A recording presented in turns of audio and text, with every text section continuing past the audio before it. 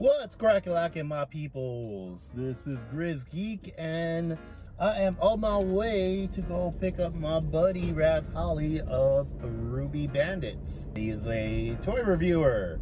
He's been doing it for a while now. And me, I get bored easily. I don't know what the hell I'm doing. If you've been to my channel before, you probably have seen that I've done some Let's Draws, and I've done some post-edited meme stuff for anime clips. Other than that, I don't know what the hell I'm doing. So let's just add vlogs to the list. Why not? You know? What's crack-a-lackin'? You're ready to go already? This is my buddy Raz Holly of Ruby Bandits. Oh yeah, I was just explaining to everybody that you're a toy reviewer and you actually know what the hell you're doing with your channel, whereas me, I do Let's Draws and I don't know what I'm doing, so now I'm jumping into vlogs because that's the thing to do on YouTube. And I'm documenting our weekly, bi-weekly, I don't know, whenever we feel like it, toy hunting. Yeah, usually it's bi-weekly. It's usually when I get paid that we end up going. This is basically how the podcast used to be. This is going to be the podcast just visualized. Because we used to do a podcast called Super Hammer Bros.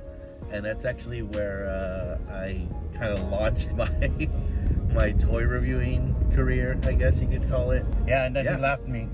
He got all YouTube famous with his... After 3 years. 3 years of doing a podcast, I was like, you know what, guys? I think I want to do video. And then we would still do the podcast, but I wasn't the editor anymore. No, I did video. And then, but I had like a super demanding job at the time. So I can only do so much, whereas like now, it's like everything's a little bit more chill to where I can kind of, you know, I guess feed my passion projects a little bit more. Yeah, which I think is good because you were a mess. Yeah, it was a fucking disaster. I'm trying to see if they're open yet. Oh, who? GameStop in Murphy Canyon. Oh, okay. We were doing Walmart at Camino, Canada. Okay. I know we're going. Oh yeah, Rancho Target. Okay. So places that we haven't hit up in a while. Yeah. And if you haven't guessed it by now, we're from San Diego. You know what? I haven't turned off this phone since I got it. Maybe that's the problem. Oh. I don't know. How do you turn it off? These new phones. Isn't it just the same as just like holding the power button until like the sliding button pops out? You know, that's what I thought. But no, because it's giving me Siri. Oh. Well, then ask Siri how to turn it off. Hey Siri, how do you turn it off? God. What? How do you turn this thing off? Wait, did I pass it? No, I don't think I did. I was actually going for that party back. The bastard drove it. Fucking took it. Damn you! Alright, first stop. Go inside. Alright, so we're here at Walmart. This is gonna be our first stop. This is this right here is Raz Holly. What are you looking at, Raz? What are you looking at? What are you looking at? My Instagram. What are you looking at?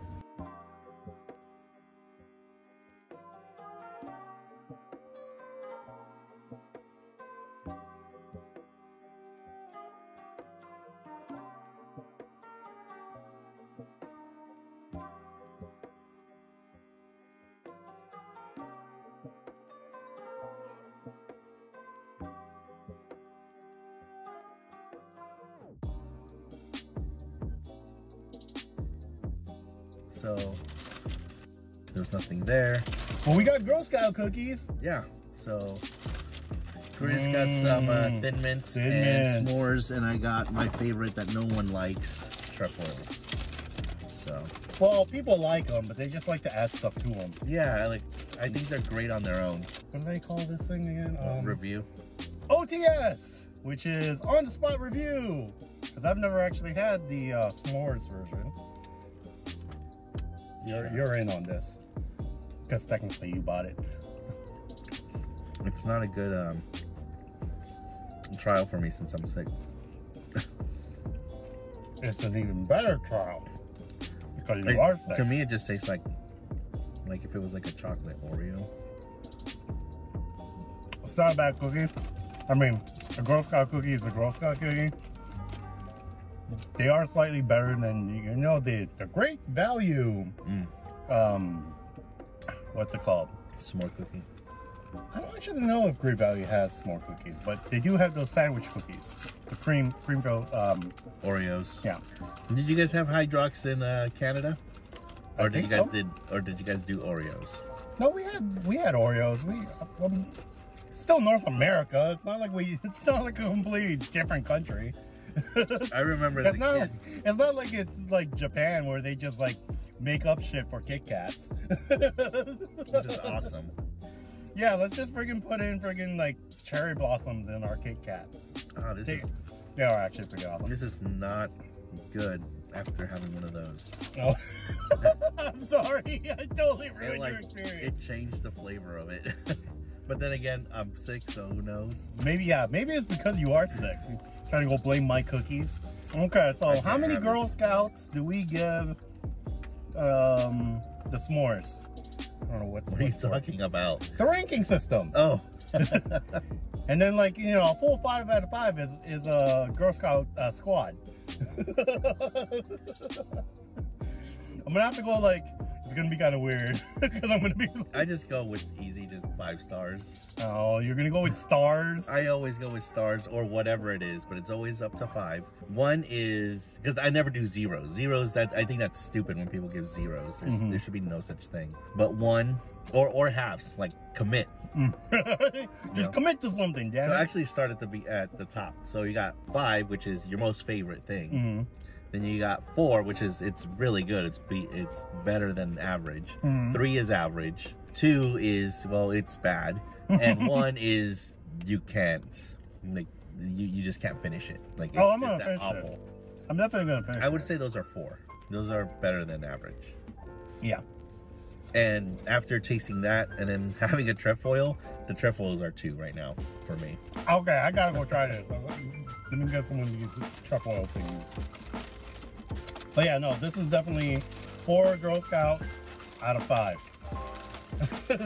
They're not the stars. Okay, you know those butter biscuits that they normally give you for like during afternoon tea? Right.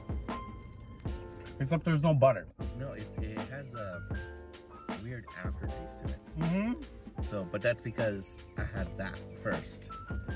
And that's just super chocolatey and schmory. It just has more flavor to it. It's more and this, it doesn't have flavor, but it also has like a weird, like a chemical type aftertaste, which I've never experienced before at least with Girl Scout cookies. So we'll try it now after it's already gone down. I'm hoping that it's just because I had one of those. Yeah, I feel like I need something with it. It's just too plain. Nope, it's back to normal. It was that. It was this. I still had the flavor of the s'more. I didn't like the mix of it. It's supposed to have like a buttery texture to it. Yeah. Because they're butter biscuits. Flavor. But to me, I just couldn't taste the butter, probably because of this. Yeah. So you are. That's what it is. Yeah, it's that. I think I'll stick to this. You're right. Right. And that has been our OTS reviews for Girl Scout cookies. So I don't think it's gonna change. Like, I think every year is gonna be the same. Will you just let me have my fun? This is my video. You're just a guest in my video. I'm your co-host this time. Yeah.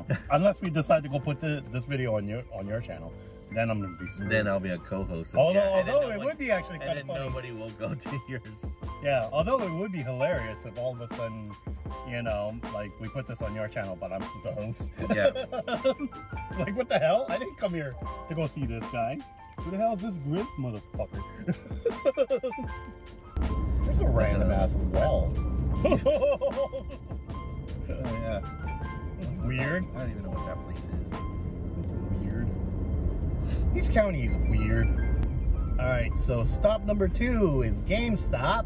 Yep, so this is my favorite GameStop. Mainly because the workers here actually take care of you. Oh, jeez, you almost hit that. I wasn't expecting him to stop. It's a stop sign. Well, he stopped earlier, and I thought he was gonna go, but then he stopped again. So he did a double stop at a stop sign. My bad. So anyway, all right. So let's see what we come out with.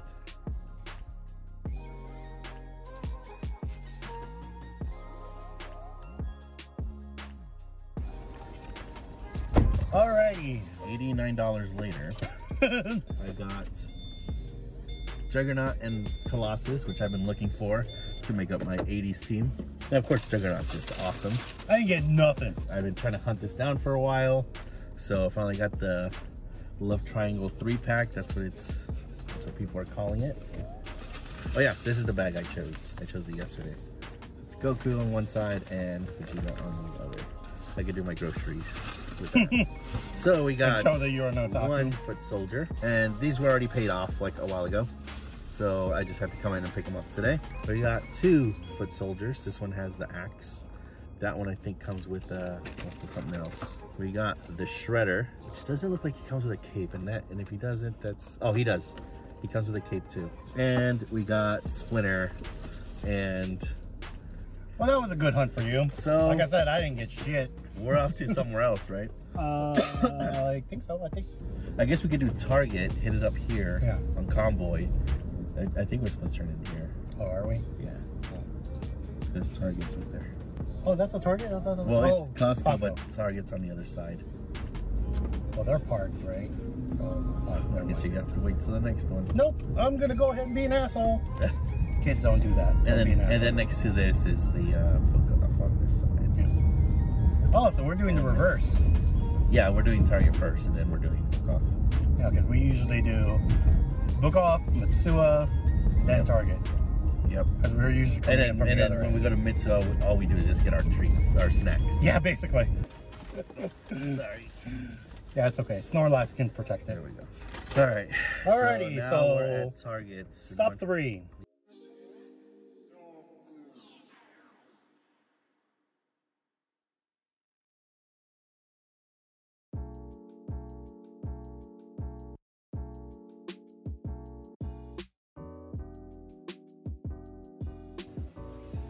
So yeah, I'm not gonna lie. Part of me kind of wants to get this and try to fit in it, and then do the whole "if I fit, I sit."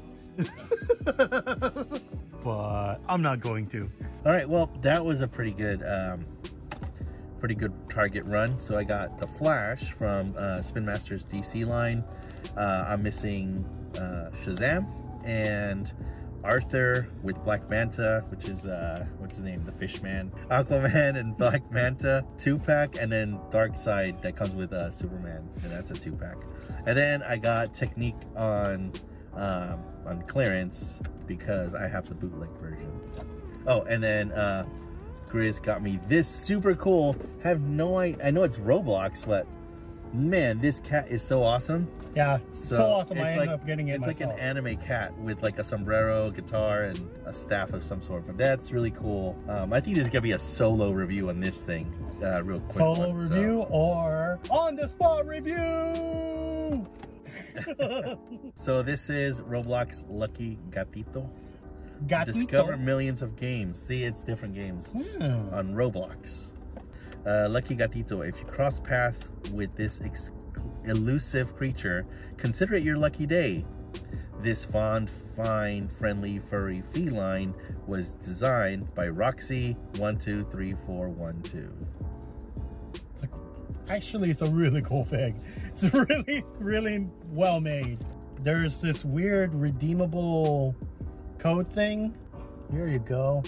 Anybody who wants to go use that code, use it. I'm not playing. Yeah, no, it's a really well made. Oh yeah, it's soft plastic. Yeah, it's a soft. Maybe because it's hot, that's why it's like so easy to bend. But it is soft plastic. There you go. Put in the. Why are you so hard? Why are you being hard to freaking put on? This sucks. It doesn't fit his head. It's supposed to. You kind of have to like jam it in there. Oh, that sucks. I mean, I guess once it's on, it's on. It's, Here's, but like, his head articulates pretty well. Moves like that, moves like that. Oh, that's like high range for that thing. Yeah. Boom. Out of a ranking score of 5 blocks, I'm definitely giving him a 4.5 because I know you don't like 0.5s. All right, so for 12 bucks, was it worth it? That's the point. Okay, that's the point off. Yeah, that was a point off. This thing was 12 bucks, but at the same time, for the articulation, for how well this thing is made, the paint job, I don't really know anything about the actual property of Roblox or anything like that. It's cool if they're making action figures for like really like popular characters from like the user base are players and they're just making up characters, and you know, obviously they need to go have permission. Like, well, I don't know if they need to have permission. Right. If they're using their game, they kind of own it. Right. But it's kind of cool that this is, you know, like a user generated thing. So it's a good figure. It's definitely a good figure. It is kind of small. I don't know how much you can play with it. Right. Like the playability of it, but as just a cool looking desk trophy, it's pretty cool. I don't think you even really need to know anything about it. You can almost make it up and just tell people that like it's from an anime or something. Well, that's probably what I'm gonna do. I guess a real score of 4 out of 5. Guess what? On the spot review. Another one. Man, back to back. I know. There you go. All right, more of an open boxing. I got these DC Batman blind box barrel things where it's really hard to freaking open. And I got Clayface. Nice. So I guess the cool thing about this is the packaging also kind of works as a stand for these figures, because blammo.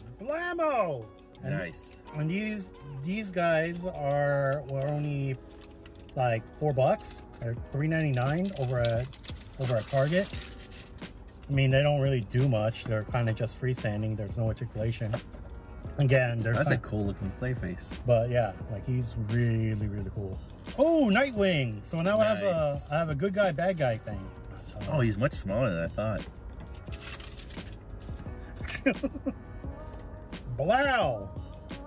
Rock! That's kind of cool. I dig it. For the price, for what you actually get, I mean, $4. This definitely gets 5 batarangs out of 5. I mean, it's really super detailed for how small it is. Comes with a really cool barrel storage thing. The tops have these pegs so that you can plug them in and store them. It elevates them up a little bit higher so you can actually see them, because let's face it, they're going to be desk trophies. See, there's also Bane, Clayface, Batgirl, Scarecrow, a rare Batman with a Batarang, a super rare Robin, Rebirth Batman, Swamp Batman. So again, we're going with like the 100 different Batmans. Yeah. A regular Robin, Nightwing, Joker, Harley Quinn, and the Red Hood. Oh, that's kind of cool. Let's go. Alrighty. And then Mitsuha.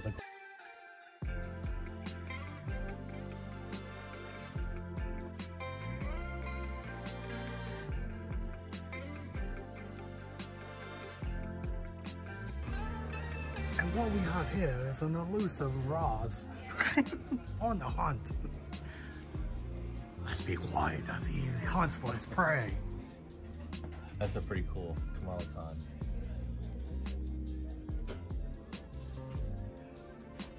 He seeks his target and points at him. Okay, so we already went to Mitsuha and Book Off. Didn't find anything. Yeah, Book Off. Not toys.